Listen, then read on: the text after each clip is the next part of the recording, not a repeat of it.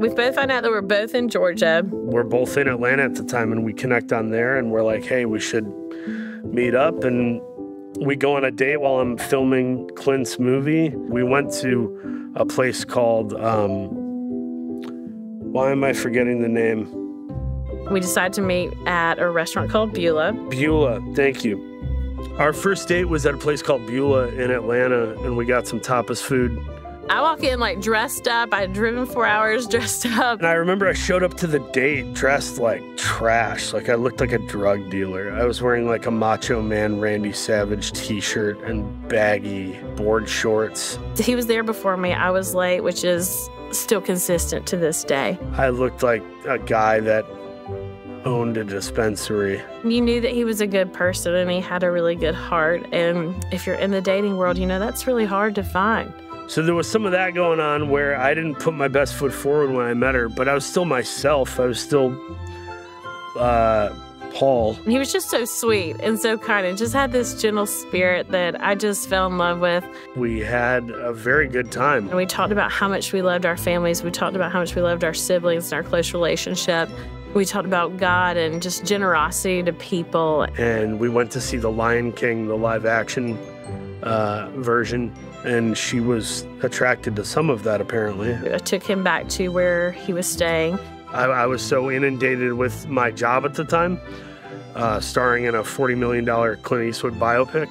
It was funny, too. She invited me to church, not as like a date thing, but I kind of took it as like, is our second date going to be at church? I don't know if I want it to be at a church. I don't know if I can make out with her in church. So I was like, I think I'm going to wait till we get to LA.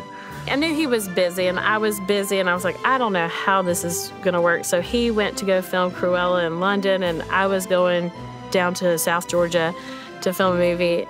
January hits, there's talk of a pandemic, and we're like, what is COVID-19? And I remember there was a stay-at-home order by the city of Los Angeles. So we just started texting, and then, of course, we're on lockdown, and he said, do you want to break the law? Meaning you want to hang out. And I was like, yeah, let's do that. Let's hang out. There it is. Hey, side cam, how you doing? Finger gun. We reconnected during the pandemic in 2020. We had already planned to meet up anyway. It wasn't like a lack of options, and it became easier to meet up when our lives were totally put on pause, and we talked about our families, and we watched Pearl Harbor, the Michael Bay classic. Which is one of my all-time favorite movies. I don't care how cheesy anybody says it is. And we really bonded very quickly. There was just this like feeling of like, I'm so comfortable with you and I want to hang out with you forever, but you can't like say that on a second date. Why does this feel so easy? Why does this feel so seamless? Why do we align on so many things that matter? And why do we both feel like we finally found the thing we were looking for? The more that we're talking, the more that who we are aligned together. And he was so kind, and he was thoughtful, and he was ambitious and driven, and he had dreams, wanted to be in the will of God. And I was just like, wow, like, God, you were so good. You were so kind. Like the fact that she felt that way about me at that time in 2020, where I was in my health journey and spiritual journey, who I was as a man, like, homegirl has got lots of grace that she fell in love with that guy. It wasn't that I wasn't like a nice guy. It was that I was also alarmingly immature, not fully self-aware at all, selfish in how I commodified my time. She met me at the age of 33, and I was really much closer to like a 20, 21-year-old. And we did balance each other out. I think that, you know, I could help give her focus when she didn't have it. She could help speak truth to me when I would kind of be inundated with lies and doubt. There was so many amazing moments and affirmations and convicted feelings that I was just like, we should probably meet each other's families this summer and like move forward with this.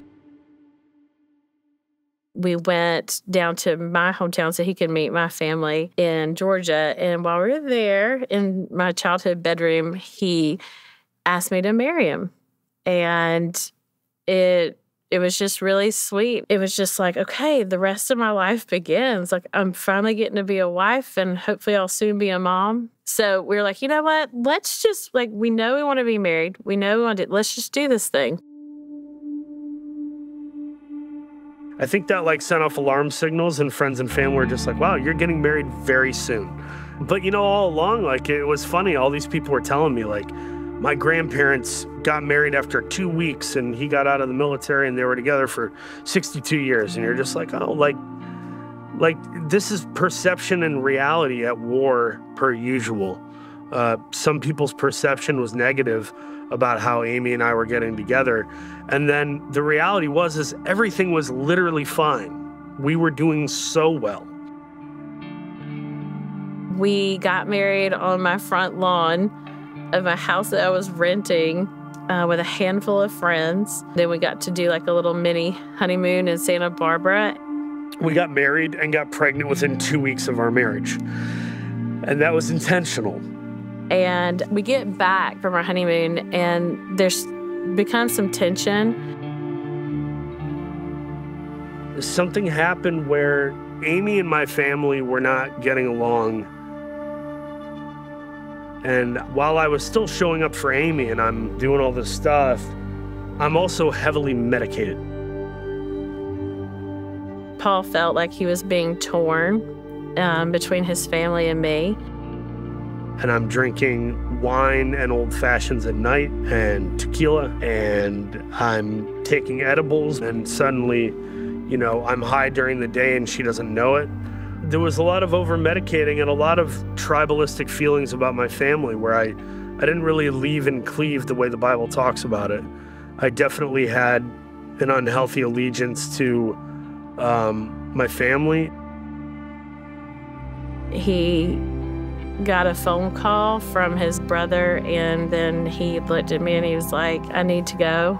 I was crying, and I was like, okay, like, we just need to talk. We just need to have a conversation. And rather than try to like work on that problem between her and my family, I separated from her after 2 months of marriage while she was still pregnant.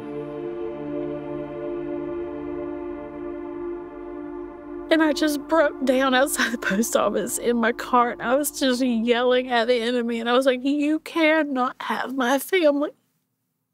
You don't get to have my family. Like, what the